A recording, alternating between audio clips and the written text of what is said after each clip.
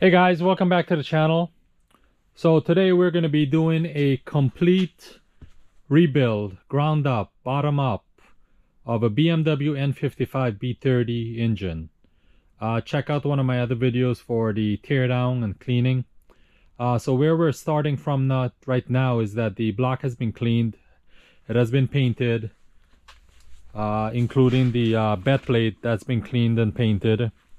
Bores have been honed and measured. ABC, varying depth 1, 2, 3 have measured the bores. The deck of the block has been stoned just to remove any surface imperfection, no type of a material removal, just doing a surface prep. Bottom has been cleaned, main journal bores has been cleaned.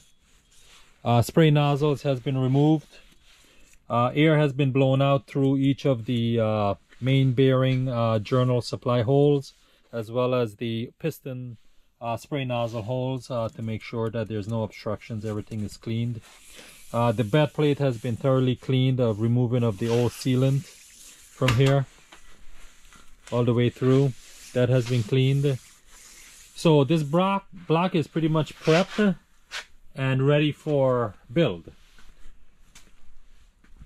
So you guys can see the bed plate is pretty clean as well, right?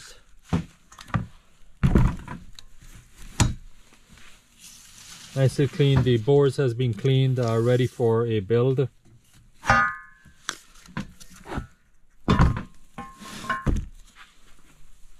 So the first thing what we're gonna go ahead and do, we're gonna get this back up.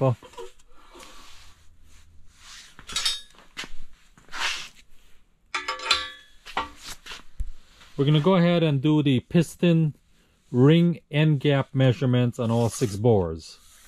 So we've got brand new BMW rings here. We're gonna be checking the ring gap as part of the reassembly. So the first thing we're going to start to do to start to build this block is that we're going to be checking the ring end gaps on all 6 cylinder bores. As you can see here, we have brand new rings from BMW.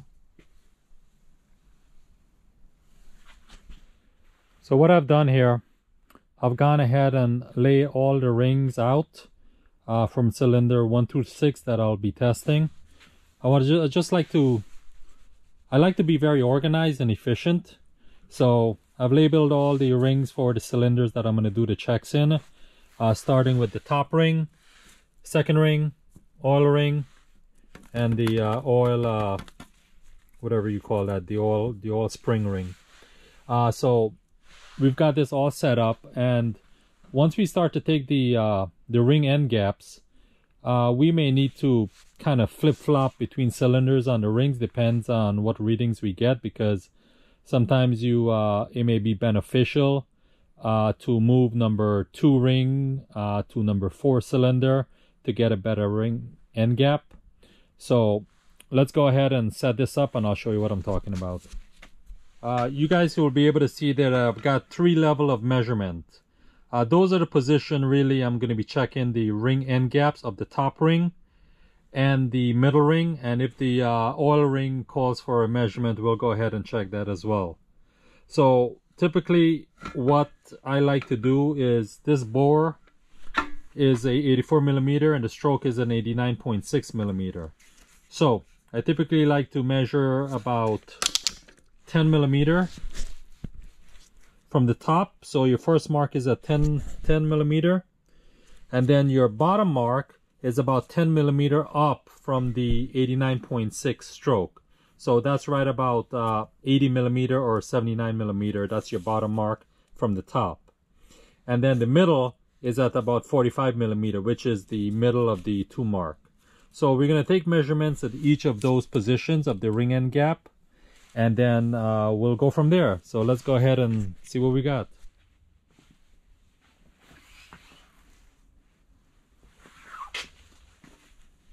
So I've gone ahead and positioned all 6 number 1 top compression ring at the top of each bore, 1 through 6.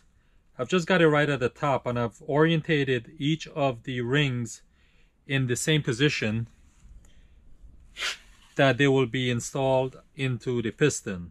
So the gaps, all the ring gaps are positioned right here at the same position, just to stay consistent to how they're going to be installed and orientated onto the piston.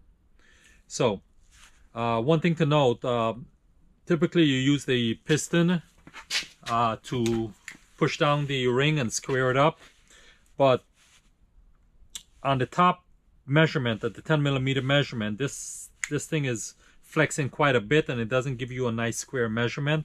So we'll go ahead and I'll show you what I'll do. We'll go ahead and push this down just a little bit, just to get it in the bore, each of them, just a little bit.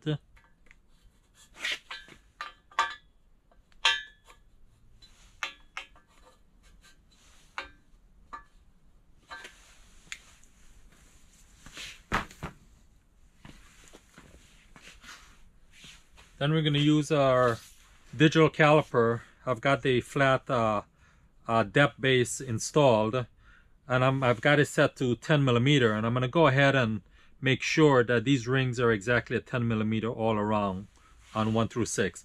That'll make sure that we've got a good measurement on these rings at 10mm.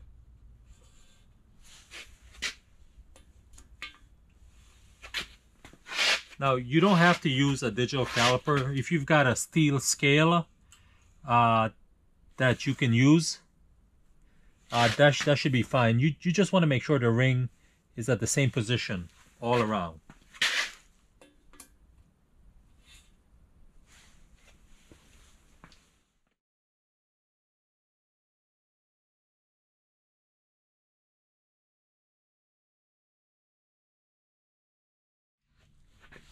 One thing I want to show you guys, when you're measuring these, I'm just going to pull this up a little bit.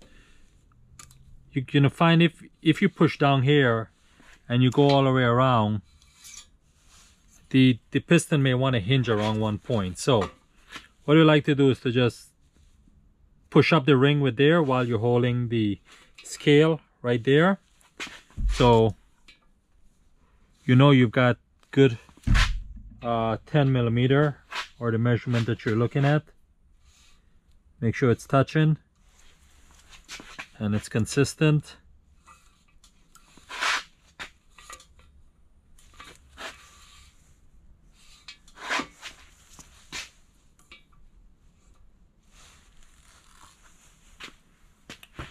So we're going to go ahead and take the gap reading at the on bores 1 through 6 for the top rings, and we'll record those dimensions, and then we'll push all 6 rings down to the middle position, take those dimensions, and then we'll push it down to the bottom position and we'll take those dimensions. So here we've got a 10 thousandths. I can't even get this in. It's snug, it's very snug.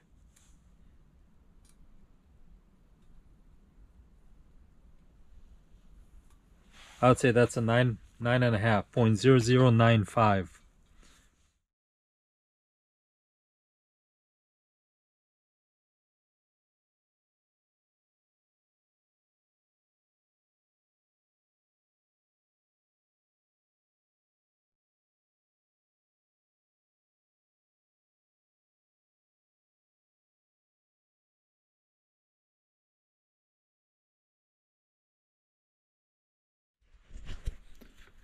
So we've got all the rings 1 through 6 at the middle position.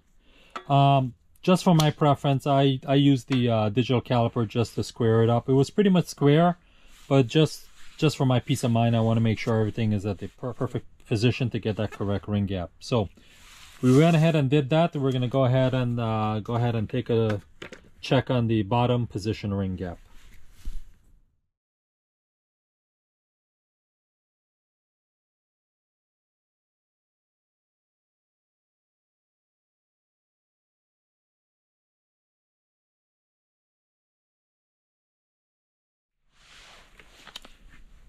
So that's the bottom position measurement on number 1 compression ring at the bottom of the bore, approximately 80 millimeters from the top of the deck.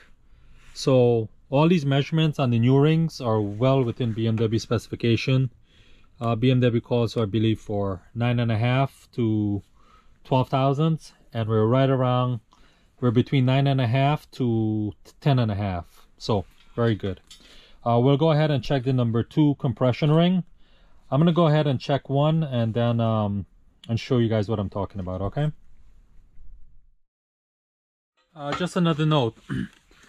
When you guys are taking these rings out, try not to just go in there and drag the ring out. What you want to do is you want to go ahead and flip the piston ring up vertically with the gap up, and then compress the ring, overlap the gap, and bring it out. So if you guys can see here, so the ring was like this. I went ahead and inverted it, and then I went ahead and I overlapped the ring and I brought it out. Okay.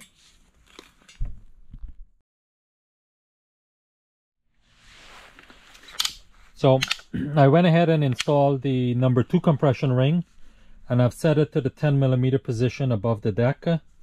One thing to note, if you guys want to try to stay consistent, so if you recall, a number 1 compression ring, I had the ring gap over here.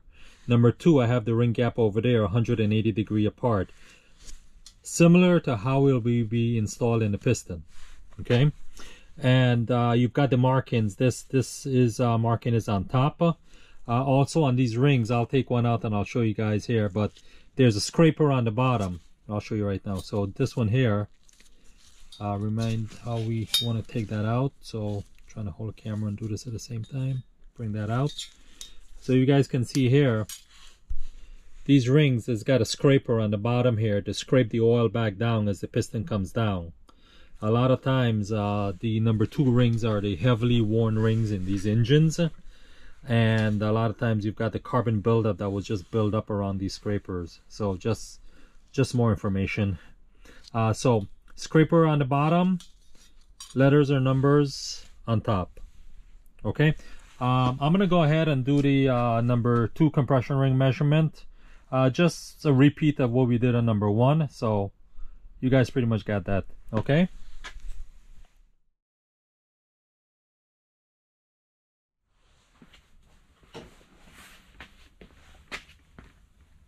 So we've got all our ring gaps. So we've got our top compression and our middle compression. No oil control gaps are needed. So the next thing we're gonna do, we're going to check our block deck height, flatness. I've got a straight edge here. And so the first way I'm going to go is I'm going to set it across the middle of all the cylinder bores. And I'm going to check the with a feeler gauge what the gap reading is underneath here. And then I'm going to go crossway like this here. Do the same thing. Then I'm going to go this way and I'll do the same thing.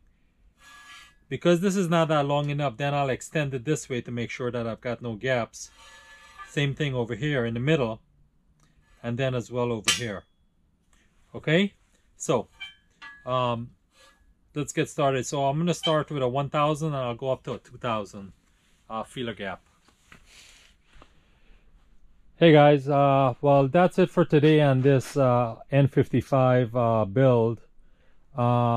Stay tuned for the next episodes to come on this build process. Check out my other episodes to come. Like I said, I'm going into a very detailed DIY build on the N55. Also check out my other episodes for other engine builds. I've got. Go ahead and leave a comment, leave a question, let me know what you think. Alright guys, thanks.